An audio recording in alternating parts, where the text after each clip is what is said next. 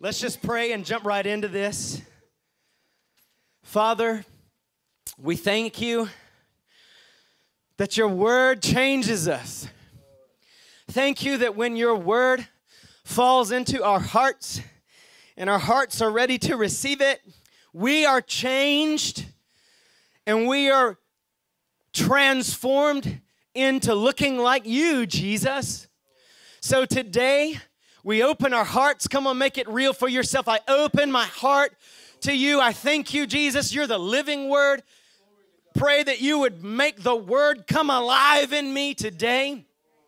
Set me free from myself and my own way of thinking and my own ways so that I can serve you, Lord. I thank you that your truth sets me free. So I receive with an open mind and an open heart what it is that you want to say to me today in the mighty name of Jesus. Come on, if that's what you believe and that's what you want, say amen. GPS number 4, our final message in this series. We've been doing for the past month a series about the will of God, right?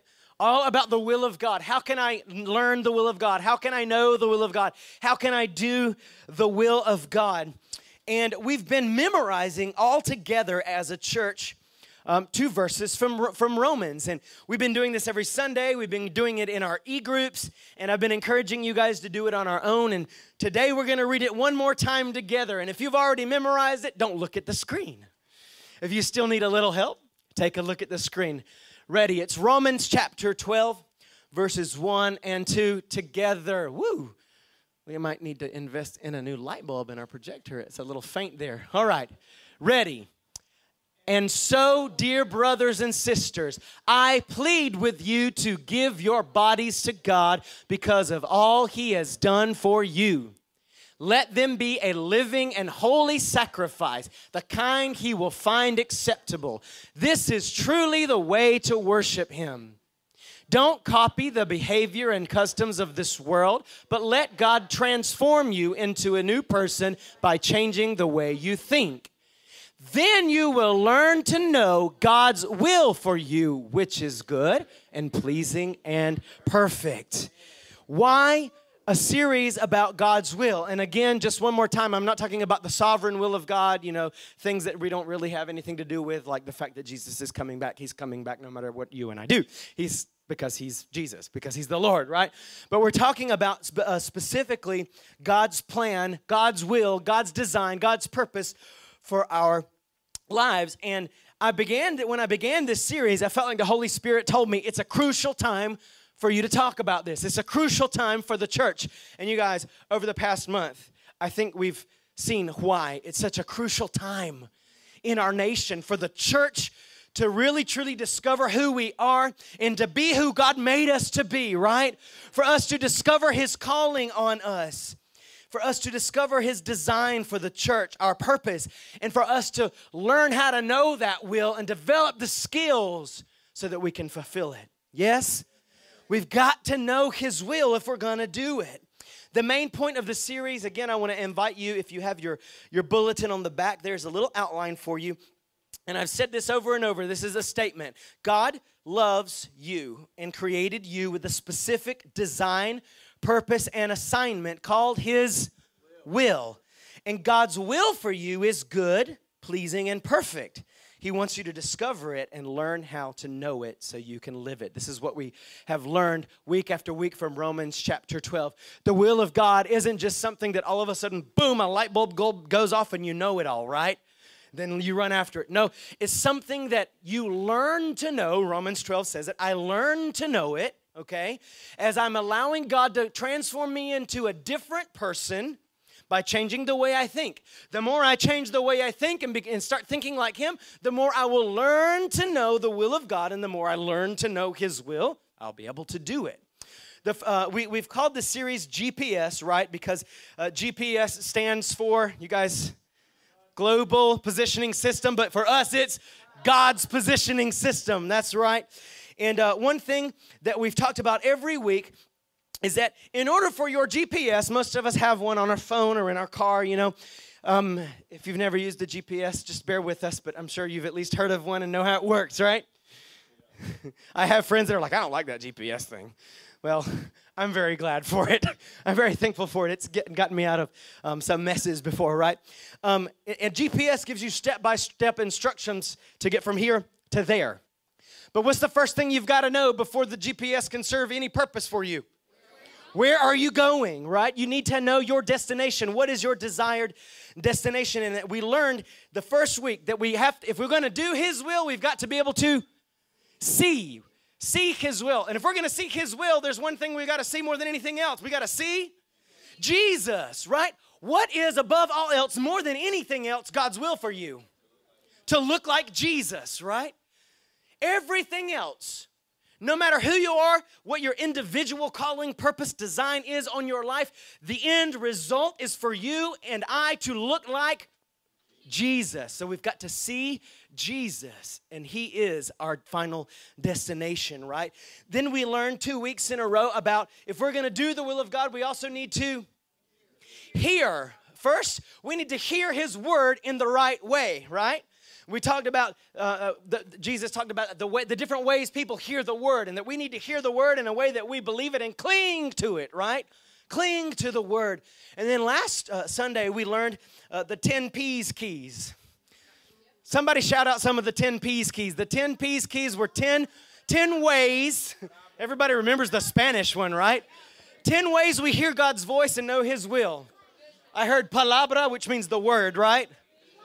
Purpose, passion, it's plain, peace, prophecy, people, plural.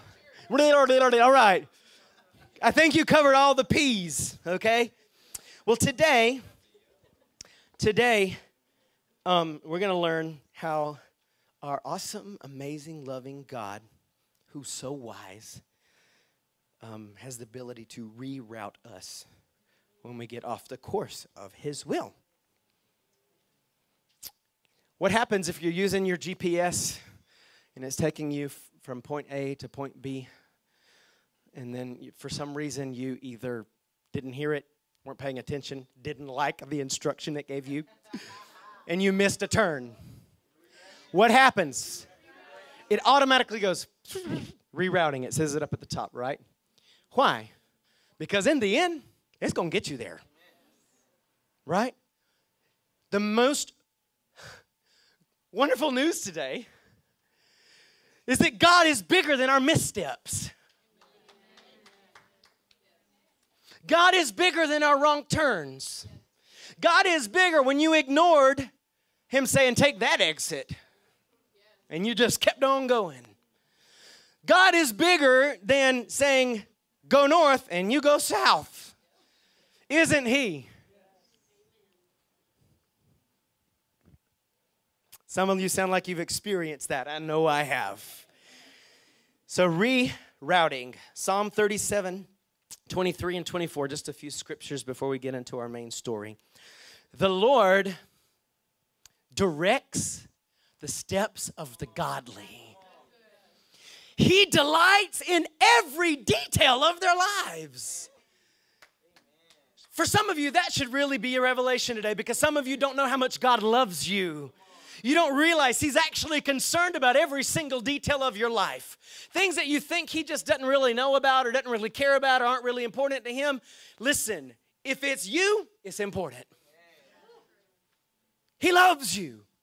He delights in every detail of your life, and He orders or directs our steps. If I live godly, what does that mean? If I live to please God, if I live to please God and follow Him, He's going to direct my steps. I don't have to live guessing, wondering, doubting where I should go, what I should do, what direction, Lord. He'll lead you. Question is, do you go where He tells you? Yeah, 24:16. Proverbs 24:16. Oh, man, I love this. This is something that has been such a blessing to my life, because if you're like me, you've screwed up a couple times, or a few, or a dozen, or the godly may, come on, somebody come up here and show me what it looks like to trip. Come on, Darius, just help me out. What does it mean to trip? Trip. That we don't trip with style, young man.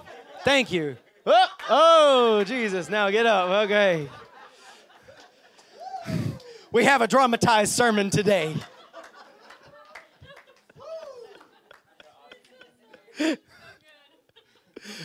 Oh, Lord.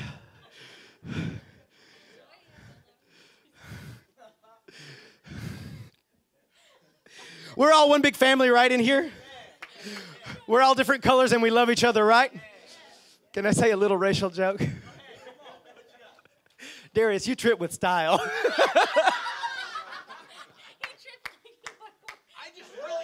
He just really tripped. Is that okay? You guys all right? Come on, y'all. We're a family. Jeez. White men can't jump, right?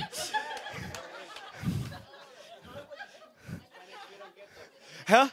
And the Hispanics are like, I don't get it. I don't have any idea what y'all are laughing at. ¿Qué? ¿Qué están hablando? Right? What is going on in here?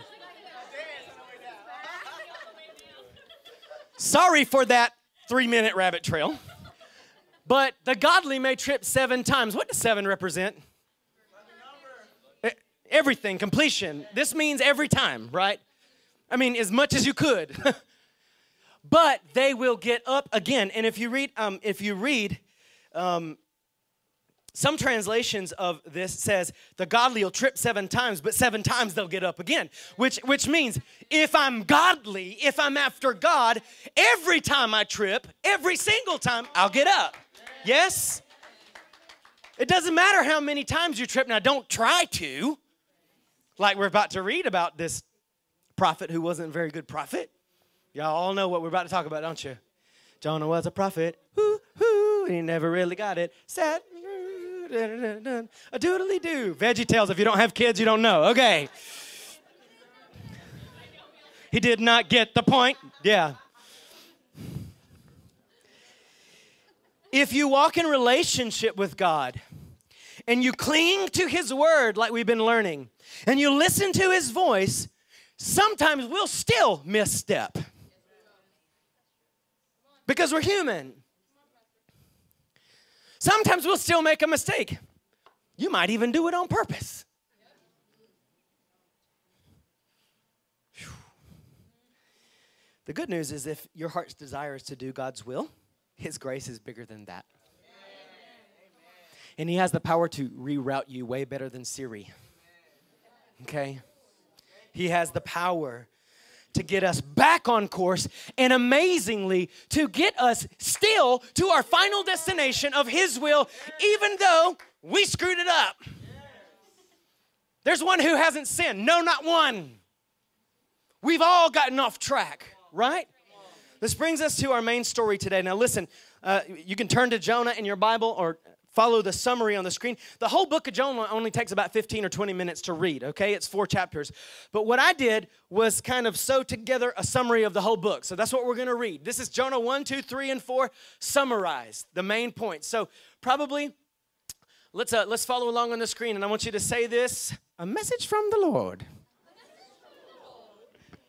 If you've never seen Jonah by VeggieTales, you should watch it. It's anointed. It really is, okay? Y'all ready? The Lord gave this message to Jonah, son of Amittai. Get up and go to the great city of Nineveh.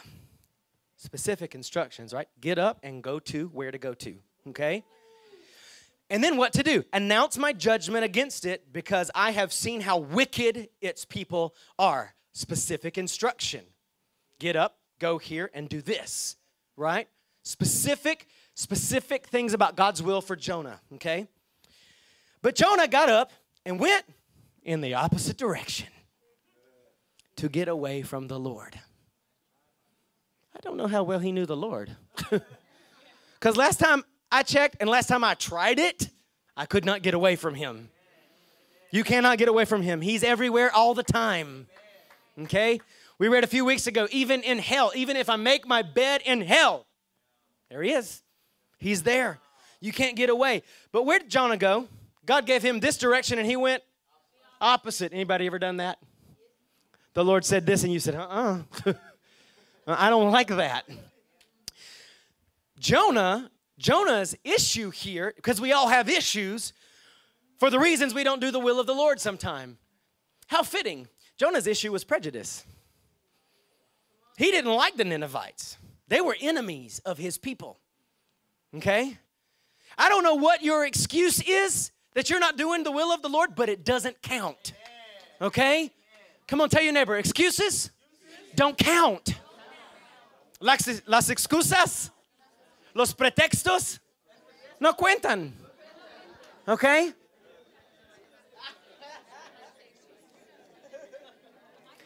We all have a good excuse not to go where the Lord says to go, not to do what the Lord says to do, not to say what the Lord says to say, not to change the things the Lord tells us to change.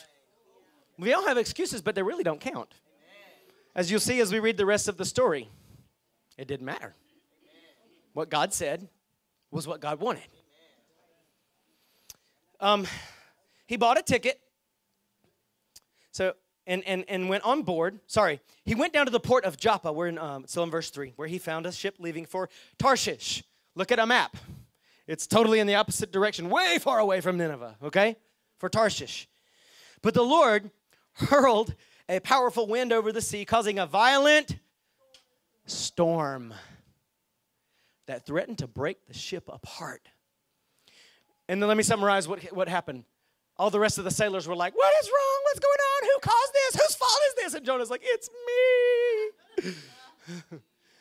I serve God, and I disobeyed him. How can we get the storm to stop? Throw me out of the ship. Without floaties, right? Into the raging sea. We're moving to chapter 2, verse 15. The sailors picked Jonah up and threw him into the raging sea, and the storm stopped at once. It wasn't like a thunderstorm that like winds down. You know, it's like, oh, the thunder's getting softer and the clouds. No, it was like, gone. Because this was a supernatural thing, okay? The sailors were awestruck by the Lord's great power and offered him a sacrifice and vowed to serve him. I find it amazing that God used Jonah anyway. In the midst of his disobedience, he showed these people that didn't know God who God was. Yikes. I'd rather serve God and be on good terms rather than him use me anyway in spite of me, right? Okay? So, verse 17, I want you to say, God is good. Because most of us read about the whale and we're like, ooh, that is terrible. No. The whale was good. The whale was God's goodness. You said it says it's a great fish. It doesn't say whale. They didn't classify mammals from fish back then. It was a whale or a really big fish. Who knows? Okay. So it says, verse 17, it says, the Lord had arranged for a great fish to swallow Jonah. Isn't that nice of him? He arranged it. He told Willie, I need you to swallow Jonah, and then you're going to free Jonah, okay? He arranged it, okay? Where do y'all think Pinocchio got his story from? All right. Jonah was inside the fish for 3 days and 3 nights. And even in the worst possible situation, we see Jesus. There's Jesus. Because all this is a prophetic picture that Jesus would come and be in the grave for 3 days and then come out, okay? All right? So, Jonah couldn't get away from being a prophet. I mean, he was disobeying the Lord, and he still couldn't get away. God was using his life. And then, chapter 3 says, then Jonah prayed.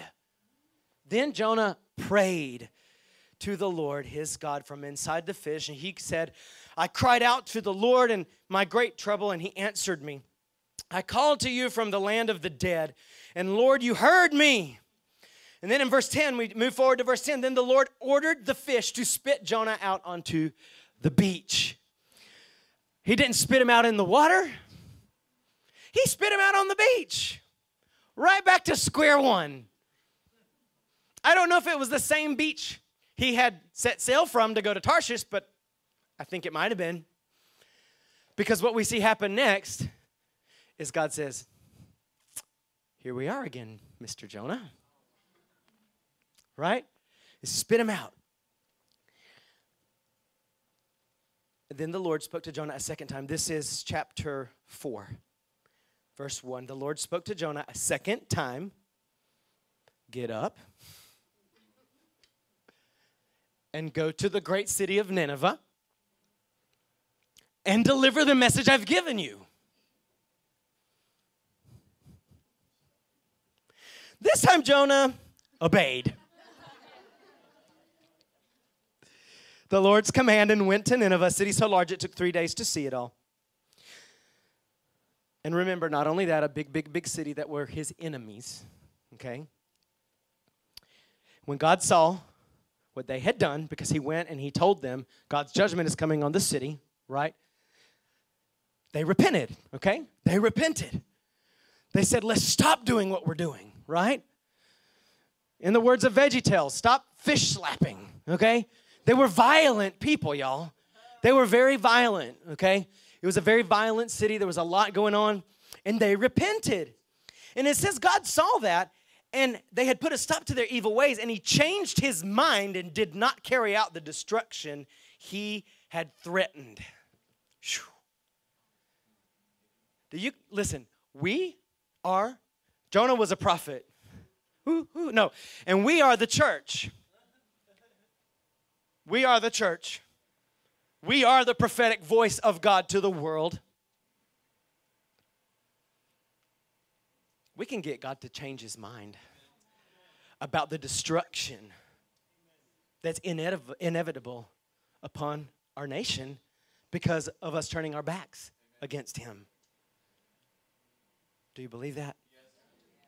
All right. God didn't carry out the plan because of their repentance. But that's not even what the message is about today. So let's move on with that. All right. God's sovereign power and his amazing grace are greater. I'm going to say greater than we can even grasp. God is so good and so powerful that he can cause us to fulfill his will no matter how far we get off track. The question is, do you prefer a boat ride or the whale's belly? It's up to you. I don't know how far when God told Jonah go to Nineveh, but he probably just had to take a boat ride, or maybe it was by land, maybe it was just a walk. He still got to Nineveh, y'all. But it was via a storm, a whale, and being thrown up. We have two options in the will of God. First, before I say this, you've got to get this. God will not obligate you. He will not make you do his will. He wants to put his will in your heart so that your heart wants to do his will. This is the wonderful thing about the new covenant. The Holy Spirit comes on the inside of us, and he writes his laws in our heart and in our mind. He actually makes us want to do, the desire to do the will of God, and then the power to do it. But we can ignore, disobey, and disregard God. So there's the hard way, and there's the easy way, right? There's the boat ride or the walk, or there's the storm and the whale's belly. It really is up to us. The most amazing thing is God can still get you where he's got you going. 5 things really quick from this story. Number 1, and this is in your outline. Sometimes we ignore the voice of the Lord, and sometimes we make moves in the wrong direction. Sometimes we ignore the voice of the Lord. Sometimes we make moves in the wrong direction. Maybe the Lord has told you about something in your life, and he says, I want you to change this. I want you to get rid of this. I want you to go here. I want you to talk to that person. I want you to break this relationship. I want you to get into this relationship. I want you to, and maybe you've either, that's not the Lord, even though you know it is. Some of us know when we're ignoring the Lord. Come on, this is real today, y'all. You know when you're ignoring him. You can't play it off. God knows us. Not only sometimes do we ignore him, but sometimes he's showing us this way and we go this way. The Lord says in that relationship it's bad for you and you just keep right on going in it. The Lord says stop looking at that and you just keep on looking. The Lord says stop listening to that. Stop gossiping. Stop hanging out there. And you just keep on going. Either ignore or even intentionally just disobey. Jonah did that. And Jonah was a prophet. Okay? Number 2, God's kindness allows us to go through storms in order to get our attention. And listen to this one. And he continues to care for us even as we walk through those storms. The whale, the big fish, was God's taking care of Jonah.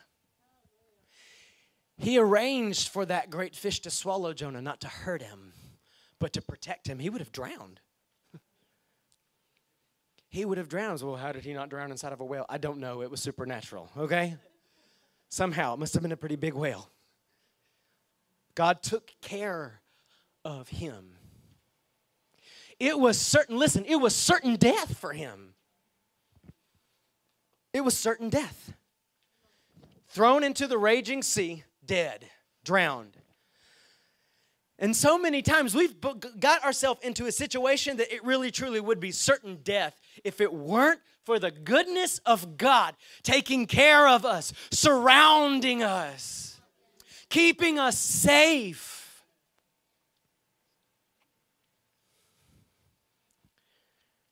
How many times have I walked through a storm that I've brought upon myself? And I'm not saying all storms come because you bring it upon yourself. That's another whole message. That's another whole concept. But many times the junk we go through is because we brought it on ourselves. Okay? How many times have you been going through something terrible because of something you did or because you ignored or disobeyed the Lord and he took care of you anyway? He's good. He's good when we're not good. He's faithful when we're unfaithful. He can't be unfaithful because that's who he is. The whale is God's goodness. Number 3, God's desire for us is to cry out to him and return our hearts to him. There in the belly of that whale, it says Jonah prayed. And he had a change of heart. Read the whole book. He decided, I'm going to obey. If the Lord get me out of this one, I'm going to go by to church, right? No. If the Lord gets me out of this, that's the end of my rebellion and my stinking attitude. I'm going to obey. I'm going to say yes to what he says, right? And this is called repentance. God wants us to come to the place of repentance. Not to just feel bad about what we've done, about ignoring him, about disobeying him. No, for us to turn our heart back to him and say, no longer will I go that way. I'm going to go your way. Repentance. Y'all, repentance is a good thing, not a bad thing. That's not an ugly word. It's a good word. We look at the word repentance so many times and we think that immediately brings negative connotation. Repentance is one of the most positive words in the Bible. Because repentance is this opportunity of I was going the wrong way into certain death and God's taking care of me anyway. And he said, come on, stop, go the other direction. And I do. Repentance. God wants us to cry out and repent and return our heart to him. Number 4, God's tool to reroute us. Whatever that tool may be in your life. For Jonah, it was a storm and a whale. But whatever tool God uses, whatever storm, whatever situation, whatever He uses to reroute you, to get you back on track, whatever it is, it'll always do one thing. It'll bring us back to the point of obedience. Always. It's not plan B, plan C, plan Z. It was always plan A, and He's going to get you right back on plan A. Okay? It'll never be, well, since you decided to disobey, I guess I'll give you another way. No. He will use whatever in His great love for you to get you back to the point of repentance and then obedience, where you say yes to Him. And number 5, when we obey God, He reroutes or redirects our path, and by His power, He causes us to fulfill His will, which is, again, is good. And as you start to do it, you realize, hey, this is pleasing, right? Not easy, not always fun, but pleasing. And the more and more and more we do the will of God, we realize this is perfect. It's good, it's pleasing, it's perfect. RJ, you can come back, and you guys can stand.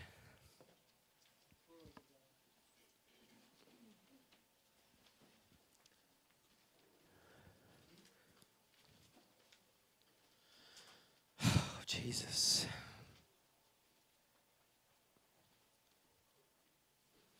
This is a very serious moment for some of you in here today. I know it. As I was getting ready for this message, I sensed it in my spirit and my heart that there are people here today, and you know that you are off track. You know. You're going in the wrong direction.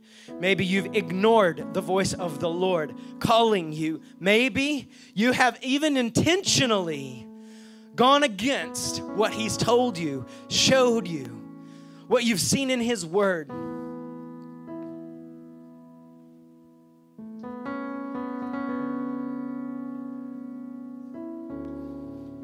And what He wants is to have your heart again.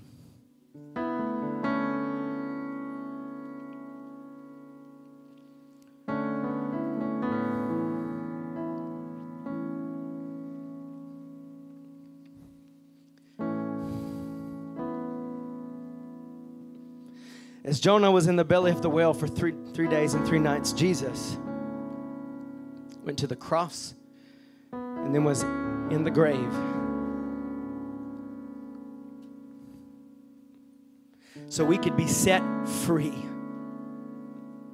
from our disobedience to God's will.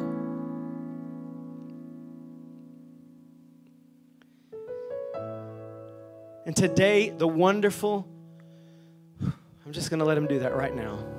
I'm not going to rush this. Just shut your eyes for a minute. The Holy Spirit is here, and conviction is strong. Some of you are under heavy conviction right now. You know this word is for you, and God is so good that He's convicting you. He's putting His finger right there on your heart. He's saying, I love you so much. I'm calling you to repent.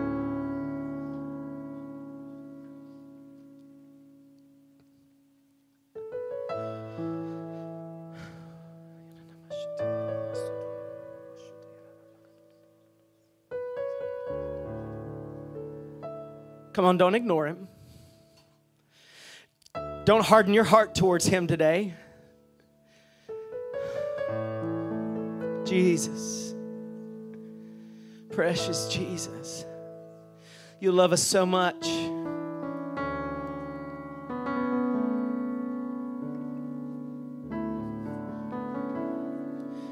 I'm not going to ask you to raise your hand today. I'm just going to ask you to come right on up. So that's some of you. And you need to come to a place of repentance and getting your heart right with God again.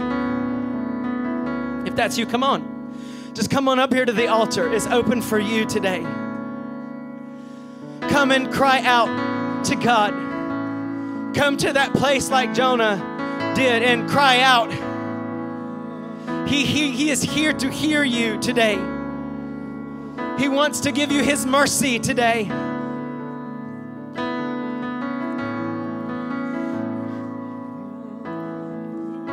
I know it's a few more of you, and you're contemplating, should I wait? Should I wait until I feel more ready? No. If the Holy Spirit today is tugging at your heart, don't resist Him. Don't resist Him. You don't ever know when it might even be your last opportunity. Don't harden your heart. Don't resist Him today. Come, give your heart to Jesus. If you've never given your heart to Jesus before, if you've never made Jesus Christ the Lord of your life, or if you have, but you've gotten off track, you've backslidden, you're going in the opposite direction, your relationship with the Lord is not in order, today is your day to get back on the right track. Come and give your heart wholly to Jesus. Jesus, Jesus, Jesus.